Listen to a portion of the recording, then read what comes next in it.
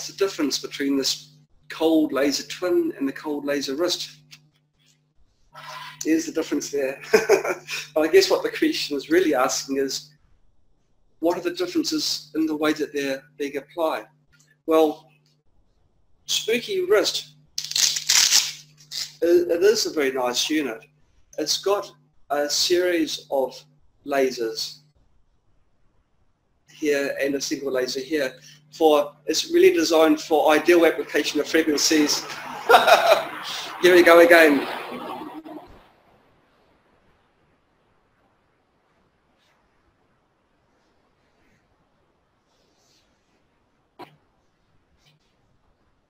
Normally this place is so peaceful and calm. I don't know why there's so much activity today. They must have heard that we're having a video and decided to have all their Air Force fly overhead.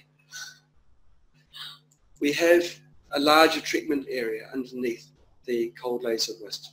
So I can do the larger area under your wrist. But I can also do larger skin surface areas. So if you've got an area on your face you want to be treated, you can treat a larger area by just holding it next to your face or wherever you wish to apply the laser light to. The light from the cold laser twin is a more focused light. It does spread out, and so it is relatively safe, but nevertheless it doesn't cover as large an area as the wrist unit. And so this is better for the little nooks and crannies in your body.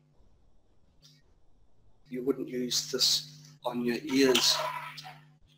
Well, I suppose you could. There's no such thing as couldn't, but it wouldn't be so convenient. But you can, I suppose.